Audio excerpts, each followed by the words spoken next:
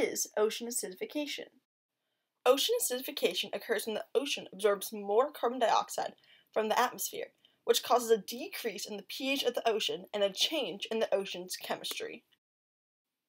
Carbon dioxide is found naturally in the environment, but ever since the Industrial Revolution, more and more of it is being released.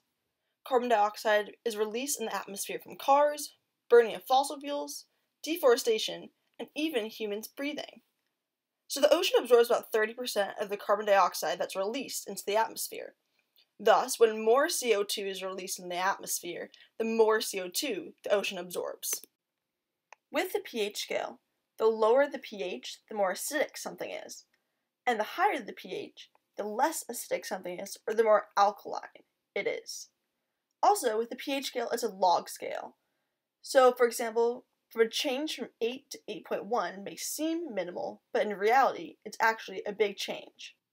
For example, lemon juice has a pH of 2, pure water has a pH of 7, which is also neutral on the pH scale, and bleach has a pH of 12.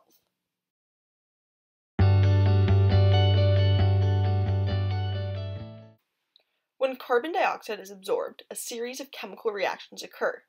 These reactions result in more hydrogen ions being released into the water. The increase in hydrogen ion concentration causes the water to become more acidic, so the pH decreases. The increase in water acidity is very bad for marine life. A change in the ocean water's pH can cause negative effects on marine life, such as impacting chemical communication, reproduction, and growth. When ocean acidification occurs, another problem it causes is a decrease in the abundance of carbonate ions. Carbonate ions are important because they are the building blocks of structures, such as shells and coral. If pH gets too low in the ocean, the shells of animals and coral can begin to dissolve or not fully form. Ocean acidification limits coral growth by corroding pre-existing coral skeletons while simultaneously slowing the growth of new ones. Ocean acidification has been on the rise. Furthermore, due to ocean acidification, mussels and oysters are expected to grow less shell by 25% and 10%, respectively, by the end of the century.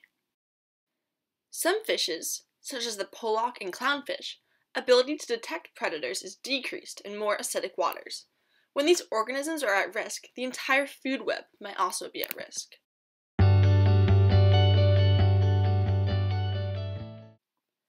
Estimates of future carbon dioxide levels indicate that by the end of this century, the surface waters of the ocean could have a pH of around 7.8. For reference, the ocean pH today is about 8.1. The last time the ocean pH was as low as 7.8 was in the middle of the Miocene era, which was 14 to 17 million years ago. During that time, the Earth was several degrees warmer and a major extinction was occurring. Ocean acidification impacts the whole ocean, including coastal estuaries and waterways. Billions of people rely on fish as a source of food, and many jobs and economies rely on ocean fish and shellfish. To reduce ocean acidification, you can help by reducing your carbon footprint. You can do this by taking more public transportation, walking and biking more. You can use clean energy resources, such as windmills. You can eat local, which helps reduce transport. The 4 R's: refuse, reduce, reuse, and recycle. You can conserve water, educate others about ocean acidification, and so much more.